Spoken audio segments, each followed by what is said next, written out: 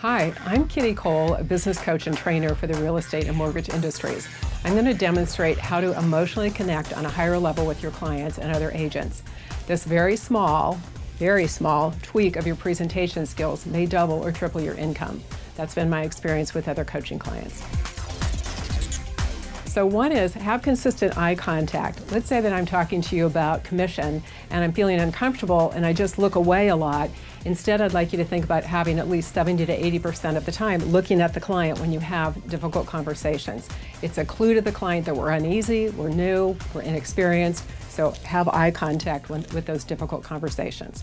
Number two, smile.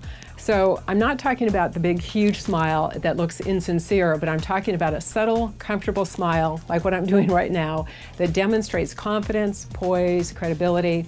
The client feels trust in you immediately. Number three, never respond with anger, frustration, annoyance, ever with buyers, sellers, and even agents, because all you do is you hurt your own reputation, and once soiled, it takes years to repair it. I think we all know this. Number four, this is a fun one, but pay attention to your verbal and nonverbal components of your communication. Examples are, if you speak really rapidly and you don't normally talk like that, then they think something's wrong because you're just talking so fast. What are you doing? Number two would be raising your volume. If I start speaking more quickly and louder together, what am I saying? I'm uneasy with something, or maybe I'm engaged with you emotionally, maybe I'm angry.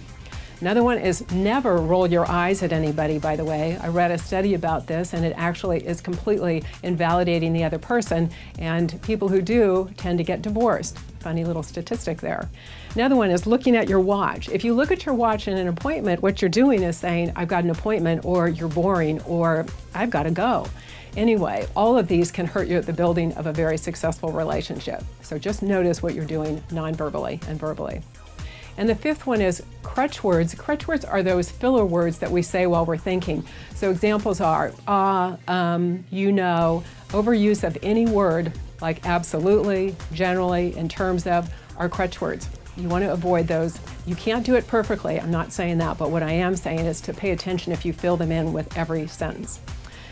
Sixth, this is fun, but it's really true. If you have obsessive compulsive disorder, OCD, don't let it show.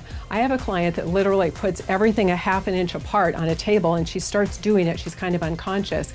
So she's not paying attention to the client or what she's saying. She's getting sidetracked by everything being perfectly neat in front of her.